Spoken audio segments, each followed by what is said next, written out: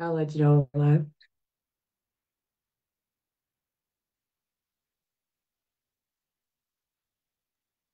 You can hear me all right, right? Okay, we're live. Right. Let me just make sure it's public.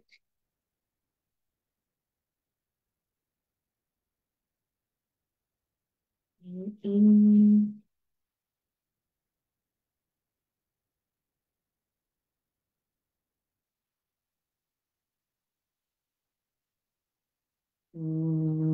Okay. Hello, everyone. Hello, Facebook. We are live, and I have my special guest here with me. And okay, welcome to the No or Never podcast. This is a conversation today, and I welcome you to my platform. And I have a special guest, special guest, Erika Etienne. I said it right, right? Yep. Okay. And Mm-hmm. she is the person that I have been promoting for this whole past week. And I want to just say thank you first for being on here tonight because I know we have busy schedules. You're a mom, you're a leader, you work, you do all these things, you homeschool, and you have kids in public school. And so you have a lot to do. So I thank you for being on here with me and sharing your expertise with our audience. So if you want to just go ahead and introduce yourself and why we have you on. Sure. So my name is Erika Etienne. I am all the things that you said, Miss Kristen. But first, let me say thank you for having me and allowing me to join in on a conversation and topic that I am very passionate about, which is emotional intelligence. So by day, Yes. I lead our workforce engagement and development team, and I am certified in emotional intelligence, meaning I can administer the assessment as well as debrief and coach people in developing their soft skills in that area. And then also, on the other side of things, I'm ministering the gospel and sharing God's good news. So Yes. that's it in a Yes. And nutshell. I and I've had the opportunity to glean from Erica and go to actual the continent of Africa. This is who I went with. She was our leader, and it was an amazing time. And yeah, we had fun. So this conversation tonight is not about Africa though. It's about emotionally equipped soft skills for career and entrepreneurial success. And she'll kind of answer more so it could be on the career side, because I know a lot of people are searching for jobs or they're transitioning into new careers, and this might be an entity that they have not thought of, or you just don't hear it in conversation. So I wanted to bring it to my platform, so people can know what this is. So if you would like to share with us how you got certified, because that is, amazing. And I think more people probably need to step into that realm. But what made you get certified? Yeah, so I think just in the nature of the work that I do and the amount of people that I'm providing career advice and coaching them anyway, right? And Hmm. um, have over the years throughout my career in different facets and different ways, and it's something that just kind of came along with the job. So by trade, I'm an HR professional, and I've worked in all different disciplines, but I have found my niche and my excitement in this particular area of development, right? And so, uh, although we were teaching and talking about these topics, I am also a little bit of a nerd. So I wanted to know why people do the things they do, how they think, and the numbers and scales entice me, right? So I Yeah, went yeah. through, so there's certification training that you can get where you learn how to use the emotional intelligence assessment, the tool to help people, just improve in those particular areas. So emotional intelligence is about just what it sounds like, your emotional and your social skills. And it influences the way that we perceive things, it influences the way we express ourselves. It's how we develop and maintain our relationships, how we cope with challenges, and we use that information in an effective way and in a meaningful way. And so it wasn't enough, reading books and you can do all the research, you can take classes, but I wanted to really be able to target key behaviors to help people. So, and yes, you have to take a test and you So, have to pass it. yes, you have to pass. You have to pass. You can't just be out here, This is why I have her on because I don't want to just think people to think that I'm certified or, giving faulty advice. I love that I'm connected to people that are in this sphere because again, I don't hear about it enough. And so I don't hear about it a lot as an impact on the workplace. So can you describe like how it helps or benefits you within the workplace, with your coworkers or manager? Absolutely. So let's just say this. There's five kind of core areas that emotional intelligence taps into. It's your self-perception, your self-expression, your interpersonal skills, your decision making, and your stress management. And I think if we all just think of ourselves in the work environment, those are five key areas that come up. And so even within those five key areas, there are 15 like subcomponents that are connected to each and every one of those that actually will impact our overall uh, well-being, our personal, health and our performance and all of that. So let's see. In the workplace, let's kind of work our way up. As a brand new employee coming in the door into a new field or just in a new company, you not understanding those just five broader areas about yourself can impact you greatly.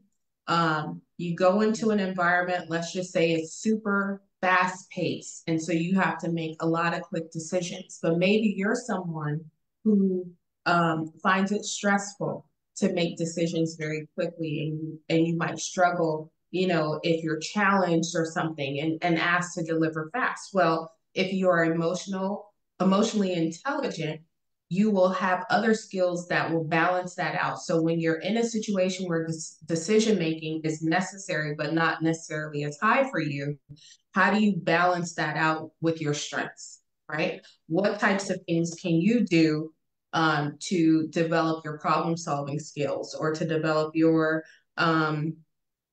like reality testing? These are all this kind of sub areas that fall in there, or your impulse control. Maybe you make decisions too quickly and maybe they're inaccurate. But it's about self awareness and knowing those things about yourself so that you can navigate your environment. Going up the ladder, you think as a leader, you're not as empathetic, right? So how do me being someone who doesn't lead by emotion and who isn't swayed by emotion either, but I have a highly sensitive employee on my team. How do I balance that with my other skills so that I can be empathetic to that employee? Instead of everybody hates, Kristen because she's insensitive and she doesn't care about anybody. It's not true. She probably Mhm. does. It's just not the thing that she leads with. So when you know more about yourself, you work better amongst others, right? Because you're self-aware. Right. Right. And I kind of now thinking back when we went to Africa, you knew who to give certain tasks to and who Yep. not to. Like we Mm-hmm. were all working in our strengths, but you also forewarned us that we may have to do something outside of our comfort zone, so that there was a balance. So I remember that Yep. very well outside of work. But what is the difference between, okay, emotional intelligence and then the traditional intelligence that we hear more about? Like, what is the difference per se? Is it more of the within? for the emotional intelligence, or how do you describe that? Yeah, because again, it's your self-awareness, right? Because so you can be intelligent, you might be smart, you might be wise, right? But how do you then take that wisdom and translate Mm, that into various scenarios and various right, circumstances that you encounter? Because we do have personalities, experiences, and things that drive and contribute to who we are and how we show up. So how you perceive things, right? If you grew up in a household where people are condescending and talk down to you or what have you, right? Your self regard might be challenged, right? Or you might be very protective, or you might be extremely defensive, right? So knowing that about yourself, um, again, you might have wisdom. Now we want to apply that wisdom to how I perceive things. So, is this circumstance really the way I looked at it, or am I filtering that through my wounds, right? Or things that have hurt me? right. So, they have to kind of tap into that wisdom so you can kind of deal with that perception. Ask yourself questions so that you can. This is where the balancing comes in, right? So, my self perception might be off, but maybe my ability to test the reality of a circumstance is high. And that's where your wisdom would come in, is that now I can kind of use that strength for that area that I'm weak. That's good because I'm writing notes. If y'all don't have y'all notebook out, I have mine. So I'm making sure I have this for later. And if you have any questions, you can just type them in here while we're talking. But I do think people need to know the difference because again, you might not hear it, you might not have ever heard of emotional intelligence. Like this is new, soft skills is new. Mm-hmm. In that context because you might be operating in soft skills, you just don't know exactly what you're operating in. And that Yeah, all has to do with knowing yourself. So that's a key point right there. Know yourself. yeah. So discuss emotional intelligence when it comes to career growth because the hot topic right now is there's a lot of people that want to climb the ladder, find new things that they could do career wise. They might have left a career and went to a whole different space area. How does that benefit your career growth when you're trying to succeed in a workplace? Well, I think it's pretty critical, right? So if you know more about yourself and you can kind of figure out what the excuse me, what the organization needs, right? Then how does the totality of who you are contribute to, their bottom line? So in my experience, a lot of people want to come in at the top, right? They want to come in uh brand new or with little experience and they want to lead, right? They think, hey, my way, I can do it better. And that's fine. Have your aspirations. I used to feel like that too, especially when you have bad managers. Like when I have that seat, I'm not going to do it like them. I'm going to be better, right? Um, Mhm. and Yeah. then you get in the seat, and I'm like, oh, I'll go back and just not, not do this, right? But how it affects you in kind of growing in leadership. For me, for example, on my team, I have various personalities of people. I have Mhm. to really pay attention to who I'm dealing with on my team. What are their strengths? What are the areas where they need my support? Where does my personality and who I am collide with who they are, right? It's both Mhm. positively and negatively. And I think that you have to Mhm. first kind of assess the environment that you're in. And so as you want to lead, think about the team you will be leading. Get to know those people as peers. How do you work with them just as colleagues? And then how are you going to go from peer to leader? Because that is a big transition. And if you bumped heads as colleagues, and then you come in and you think, yeah, I won, right? Now I'm the boss. Well, do you want a healthy team or do you want to rule with an iron fist? Ruling with the iron fist Right. probably will not get you the results that you want.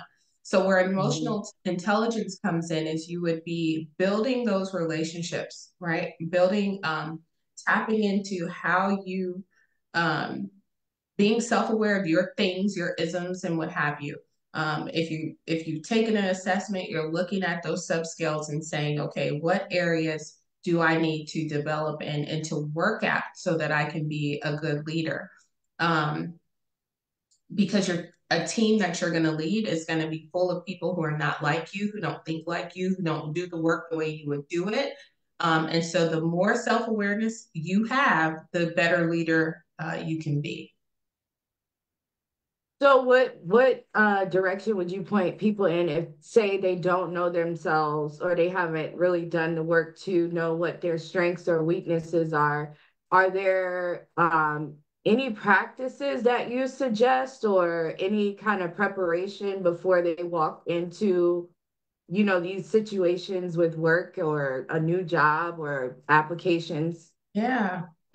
So here's a very simple and free thing you can do is ask people you trust in terms of their feedback, who you'll be receptive to hearing the truth about you.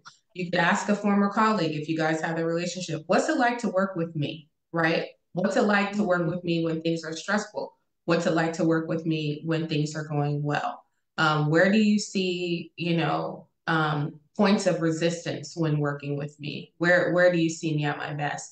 And you ask those few questions to a few people because you might think you're doing fantastic and you very well might be, but they can then highlight for you what it's like on the other side, watching and observing you, and highlight your strengths as well as opportunities for you to develop more skills. And the reason you want to really, really tap into the soft skills is because you might be technically smart, right? I've worked with engineers, I've worked with economists, you name it. Books technically very great at what they do, can manage the Mhm. work, but people management is a very different set of skills. And so, how you work with people, how you relate to others, um, and that interpersonal softer side matters. And the beauty about emotional intelligence, like I mentioned, there's five composite areas. They all feed into each other, right? There's not one Mhm. area Yep. that matters where another one doesn't. All of those things matter for your overall well-being, to develop your emotional and your social functioning. You need all of those pieces working together. Yeah, that's good. So ask your friends or ex-coworkers, someone that you work with on a project, what was my strengths? What did you feel I could fix or work on? Because communication is also a soft skill. Creativity is a soft skill. So this is why we're on tonight because Erika is a expert in that. She leads a team. And then outside of work, she's led teams and done things. And she has a retreat coming up. She has to lead a team on that. So this is her life work. Like this is legit. So um about entrepreneurship, because we do have that in the title as well. What would you say to the budding entrepreneurs that are either seasoned entrepreneurs, because sometimes when you're in business for a long time, that doesn't mean that you have perfected this. It doesn't mean that you have actually took a look at your emotional intelligence. You're kind of just grinding, hustling, and you may now want to slow down and add this entity. What would you say is the difference in entrepreneurship versus like corporate or in the office when it comes to emotional intelligence? So I'm going to speak from my experience in the workplace. I mean, I would like to think I am who I am no matter where I am, right? Um, in the workplace, these relationships are far distance. I see you for my work hours and I'm out. Budding Mm. entrepreneurs in small business, the core of your business is on relationship. Whether you're building relationships with people in proximity to you in the local community or online, or what have you. The people are buying and supporting your business because they know you, they like you, and they trust you. And so if you are not self-aware, you will damage relationships and you'll have a hard time establishing your customer base, no matter what that looks like. Customers, you have a cute product that you showed online, they get it, it doesn't meet their expectations, you snap at them, you're rude in the email, you don't respond, or you take offense because this is your blood, sweat, and tears, and it costs you all your money to make this one thing, and they don't like Mm-hmm. it, right? And Yeah. so, if you're not self-aware, you might quit. You might throw your hands Mm-hmm. up because you feel like, I can't take the pressure, right? So I Right. think for entrepreneurs, soft skills are extremely, extremely critical especially because of that relationship, but it's also about your overall well-being, right? Knowing you so that when you get in these circumstances, how do I react? How do I respond? And how do I cope so I can keep going?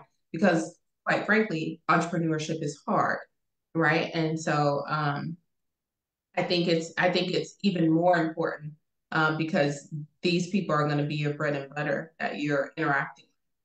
So you got to know you. Right. Yeah. Right. That leads to the next question, actually. Okay. Uh, Overcoming challenges. So, do you want to highlight common emotional challenges for entrepreneurs or yourself within entrepreneurship that you um, have noticed throughout the years? Yeah, let's see. You could do both workplace and entrepreneurship. You said overcoming challenges, right? Yes. Mm-hmm. All right. So let's go back to decision making, right? So you might have Mm-hmm. somebody who acts rash, right? Who acts rash, or they struggle with being objective in a given situation, because that can happen to you in corporate or in entrepreneurship. But if you have strengths in that area in decision making, if you're emotionally intelligent in there, you can remain calm under pressure. You can separate um, fact from emotion, right? So Mm-hmm. emotionally, I might be angry or frustrated, but the fact of the matter is I have to get this done, right? And this decision has to be made. Um, they are more inclined not to be impulsive or um, they're a little more methodical in their approach. And so I think that when you encounter challenges, or those who encounter challenges in either area, strengthening your emotional intelligence allows you to bridge up, right? So maybe that's how you were, but now that I'm aware, I can work on it so that when I am in a stressful situation, or I do have to make a quick decision, I am more strategic about how I do so. Okay. And that's really what I looked over when I was looking into this. Part of what I'm supposed to do as entrepreneurship, me personally, I was like, okay, you have to be more strategic and you have to leave the emotional side of you out with the decision making. I mean, when I say that, I mean in context, like if I am upset that day, it might have been something totally different outside of my business. And if I Mm-hmm. have to make a decision in my business, I can't come to the table with that. I have to really Yep. get sober minded and know what direction I'm going in before, making a detrimental decision.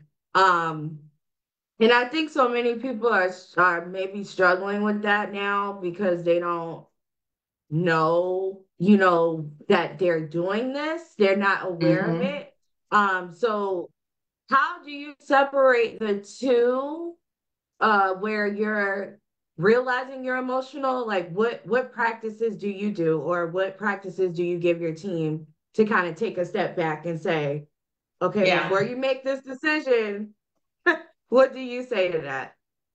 Yeah, so this is actually a good one because I'm someone who is not led by emotion, right? So I've had to work Mm-hmm. on, improving that empathy piece so that I can acknowledge and accept that there's an emotion behind it. So if I'm upset, that has no bearing on what I'm going to do. That goes in its little box. Mm-hmm. I sit it down, I do what I got to do, and I'll pick the emotion up later. But I have, Right. for example, people on my team who are, or that I've worked with, who are more emotional, right? And so they're looking for some acknowledgement about that, or I make a decision and they're in their feelings about it. And I was also in the military back in the day. Yes, So, yes, so she I'm was. also I like, forgot that part. so I'm Yeah. also like, it is what it is. We got to keep it moving. Get up, you'll cry, Yeah. get it. Here's a tissue. Let's go. Right. But Yeah. being now not no longer in the military and working, with people from different environments, I've had to say, okay, tell me how you, this is what we have to do. Tell me how you feel about it. Right. Um, Mm-hmm. is the are their feelings going to sway what needs to be done? No. If it's a decision that I think will have a heavy impact on their emotions, and I talked to them about it Mm-hmm. before, right? Hey, let me tell you something. Mm-hmm. I'm thinking, if I can, it's not always that cut and dry and easy, but if it's Right. something that I Right. can, there's room to make adjustments, I'll take the team's input in consideration before making it because I do care about their feelings, right?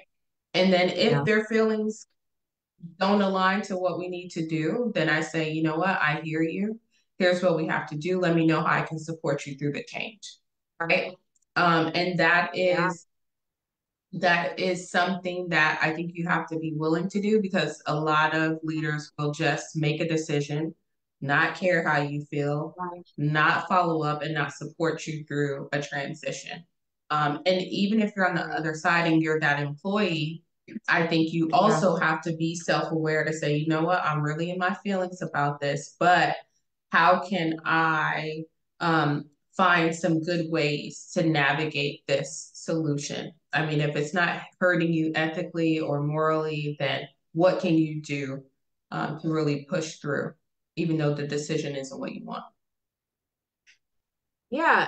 And what do you say to those people that don't feel like they have the support, whether it's in entrepreneurship or on their job? Maybe they're a person that doesn't feel like this place of work is for them, or but they have to stay. It's not an option to kind of leave, and you have to provide for your family or yourself, put a roof over your head. What do you say to those people that are in that space that don't have support for what they do when it comes to emotional intelligence or even learning it? Because after tonight or a replay, they might look at this and want to start working on that, and they just don't know where to start because they don't have the support. Gotcha. So no one can take your personal time. So I would say educate yourself around this topic. There's plenty of TED Talks, YouTube videos. Here we are recording one to Mm-hmm. kind of expose yourself to this topic. And if you can connect with career advisors, I would say do it. Whether there's one in your current place of work or someone you can connect with online or social media space to maybe help you see what you don't see. If you're in a toxic work environment or you feel like you just don't have the support, I would say, and I've had this conversation with many people, I say, why are you here? What makes you, Mm, besides the paycheck, besides, what you just expressed, I got to put food on the table. Why else do you do this work? Even if it wasn't here, right. why do you do this work? To help Mm-hmm. them reconnect to their passion. Because I'm like, you might not like the people, might not like the place that you do the work, but do you enjoy this work absent the people? Okay, so let's focus on that, right? And I really try to help them find the good in what they're doing and not allow the outside environment to steal their joy and their Right. passion for the actual work that they do.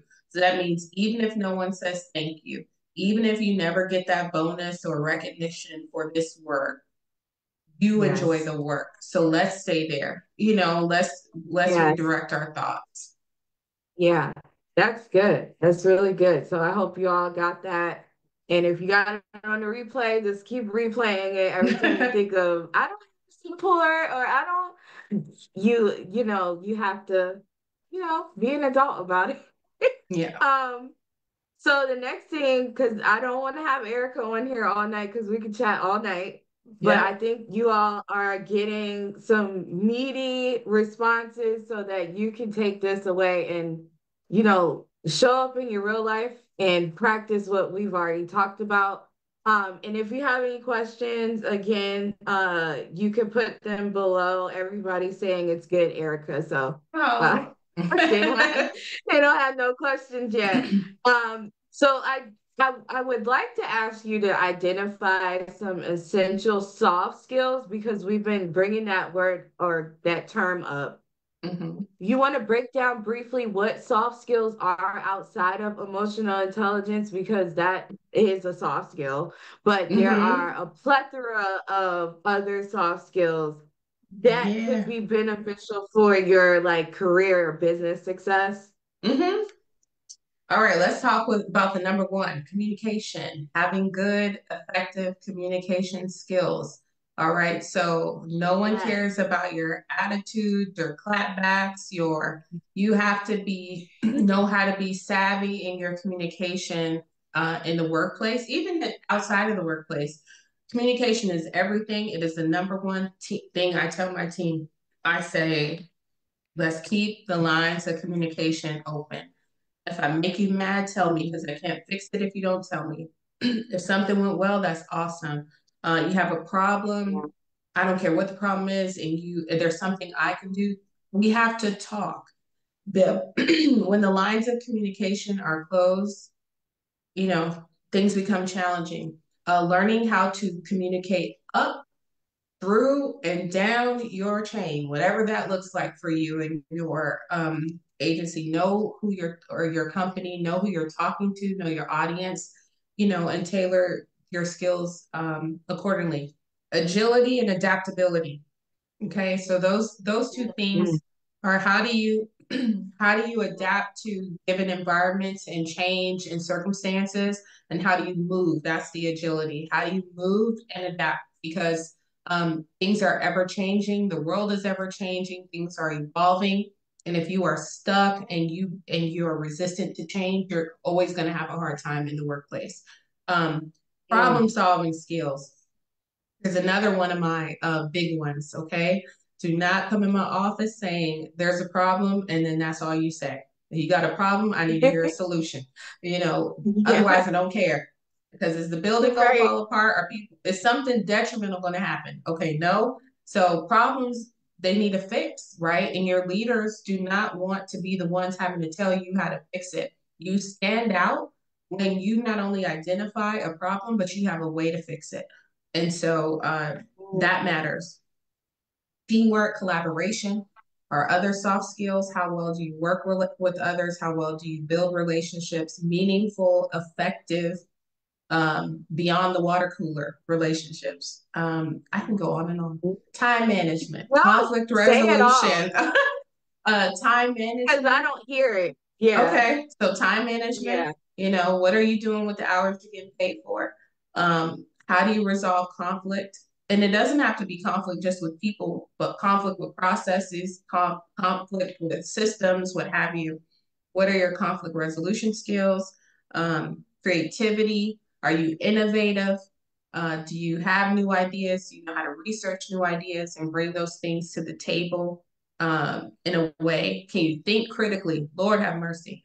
Can you think no, outside of the box? Can you think beyond what's on the surface? Can you analyze something not for the sake of questioning, just to question and undermine, but can you yeah, question to a point of solution, right? Can you unpack something that matters? Do you have integrity? Do you do the right thing when no one is looking? I think that's integrity so is good. very important. Um, what else? Are you organized? Even if your organization skills are different than mine, are you organized? Are you dependable? These reliable. Yeah, are you patient? Let's see, empathy. I mentioned that quite a bit.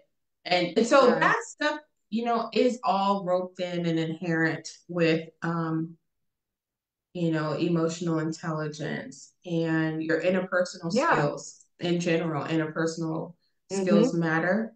Um, Mm-hmm.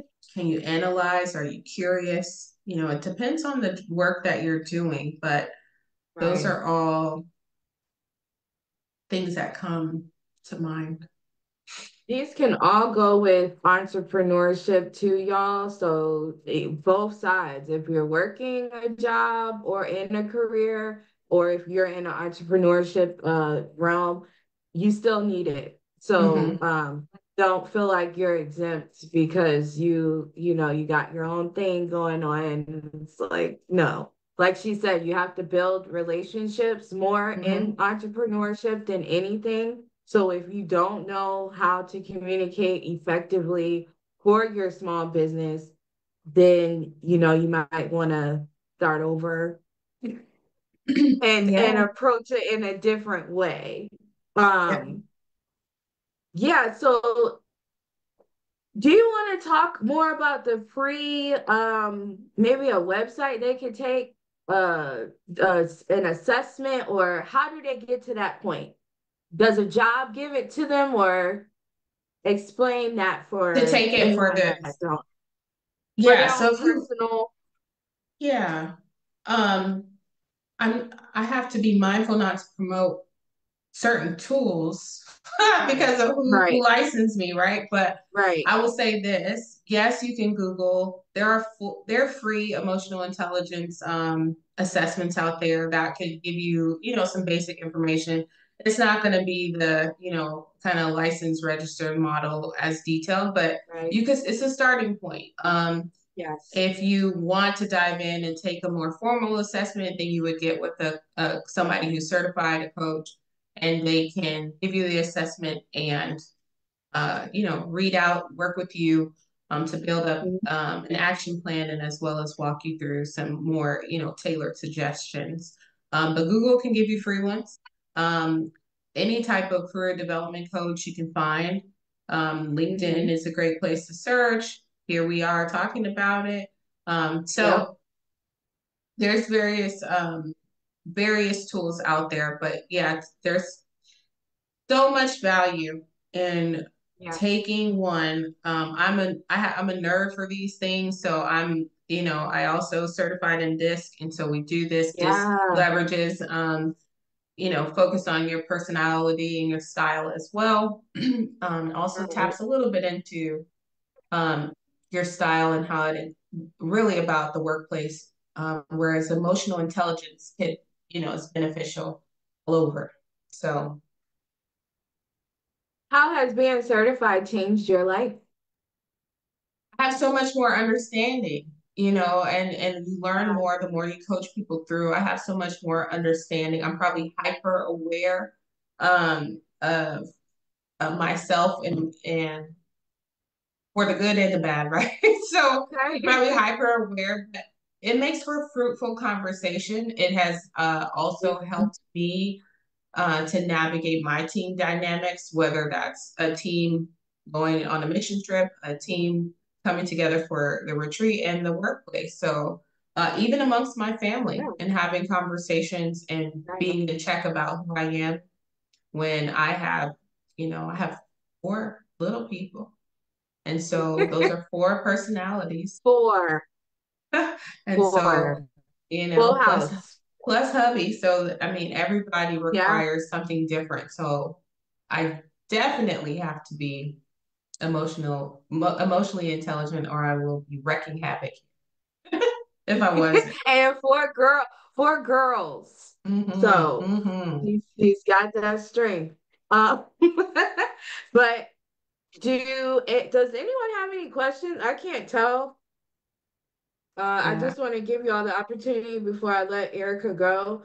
In the meantime, do you have any advice for aspiring leaders that would like to go into leadership? Not everyone wants to, so I'm not saying you all have to be in leadership after this, but if they would like to, what would be your advice? Be self-aware. I think the worst leaders are just not self-aware. So if this is Yeah. if leadership is what you desire, I think you need to really hone in on understanding your emotional intelligence, your strengths, Mhm. and doing something about it. Even if you can't really figure out how, I also encourage all new leaders to get a coach, get a coach, get a coach, get a coach, because you're no longer the worker bee. And so you've got to learn how to Mhm. take those worker bee skills and become a leader and ultimately a transformative leader. So you want coaching is so beneficial to your success if you can get with one. I think it's so Yeah. important. Yeah. So you heard that. Get a coach to help you build within your success. Thank you, Erica. I have Yes. her on because I did not mention yet. I am having a workshop about all of this. And she reached out. I was like, she's certified, so I have to have her on to explain this in thorough and just give the audience, some fresh revelation because sometimes we don't hear this stuff. She has hearts. I don't know what.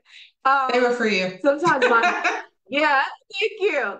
I have a workshop coming. I actually changed the date, so I'm giving you all more time because I had a prior engagement. So it's November 12th now. The link is in the comment section. And I hope that you share that link with anyone that is looking to dive more into their emotional intelligence. We're also going to go over soft skills briefly. You will not be taking an assessment.